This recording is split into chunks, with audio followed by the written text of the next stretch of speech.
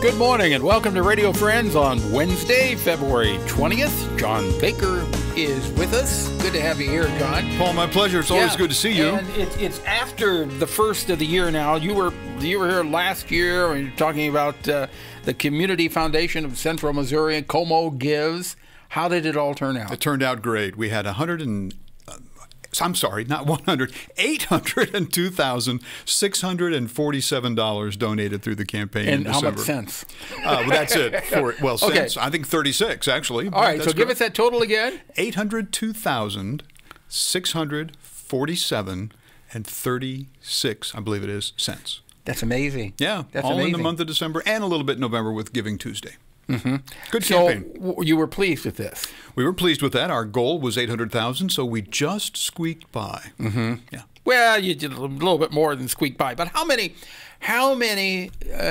separate organizations is this helping now? We had 122 this past year. We started with 30 just 5 years ago, and took in 62,000 that first year. So this one at 802 was. That's quite a bit. It's quite a bit. Yeah. Word has spread. Yeah. But having why, a good time. Yeah. Why is it so important for our community? In your own words, tell us. Well, philanthropy is important in general. That's the word that I use. Charitable giving, that's a way to look at it. I like to think of the word philanthropy because of the meaning of the word. Phile, if you've been in church or you've done your Greek studies, it's love. And anthropos, the second half of that word, is humanity or the social connections or community or the realm in which we live. So philanthropy is, that love we have for the people and the world that we live in. And giving to that, to make it more civil, to make it more, have its needs met, to make it more peaceful, helpful, education, seek the truth, all those good kinds of things I think happen a lot of times with philanthropy and private gifts for the public good. Mm-hmm. And this is an organization that takes your money and helps it grow also. Yes, the Community Foundation of Central Missouri is the parent organization of Como Gives. That's just a product or a service that we do. But our main work is the establishment of charitable funds, either assets given by individuals, such as yourself or me, or assets given by a business or a group of people, or a nonprofit organization, but the assets are donated, they are invested over time, and then returned for these philanthropic services. But when you say assets, it doesn't have to be just money, right? No, assets. See, that's the thing. An average person's family wealth, for example, is about 6 to 7% in cash.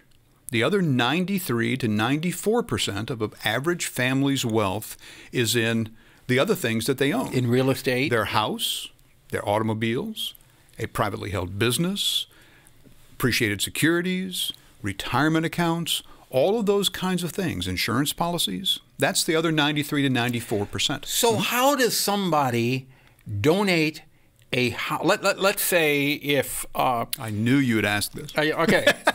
Let's say the wife has died. Okay, the husband had died several years ago. The wife had died, and she decided... that she wanted, in the will, she wanted to leave everything she had, the house, the property, the car, the furniture, the silverware, the cutlery, everything goes to the Community Foundation of Central Missouri.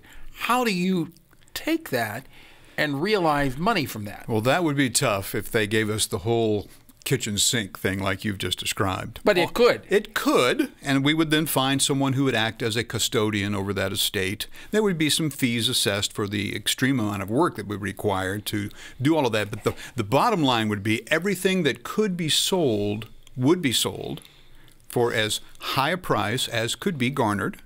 And then that amount of money would go into a fund as intended by that donor.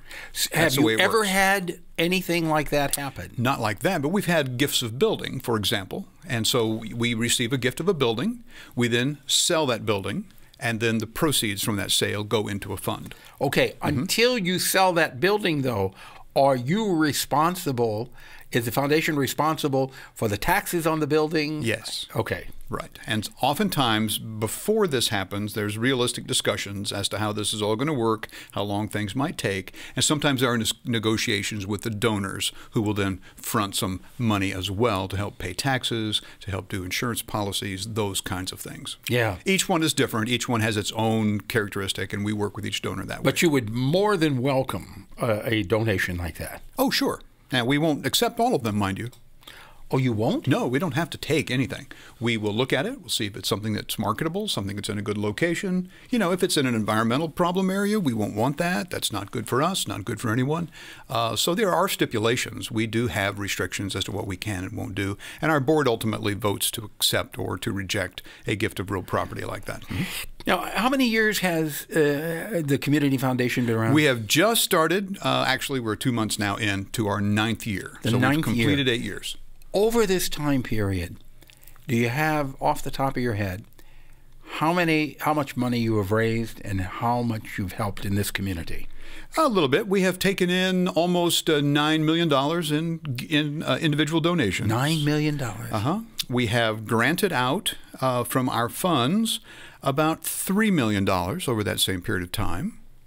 We have established about 110 to 15 individual, what we call component or segregated funds.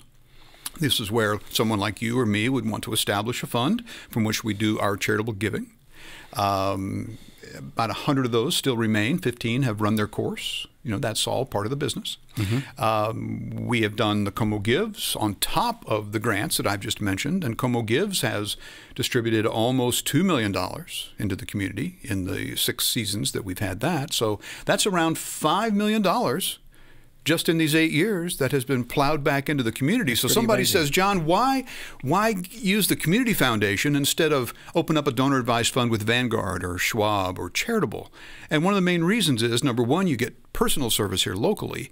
But secondly, any fees that are assessed on that kind of work is plowed right back into the community for more good nonprofit work to keep going. So you have pushed into our community at least $5 million.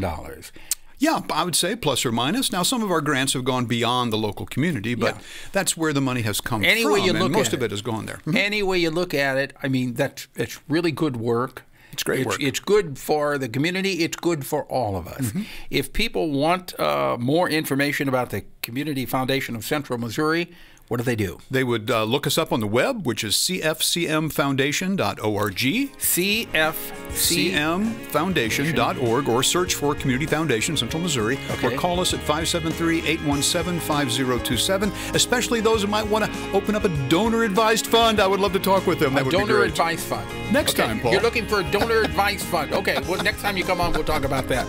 We're out of time for today. Tomorrow, Columbia Art League and Founders Day. Drop me an email, something you'd like to hear or see. pepperp, missouri.edu. Bye-bye.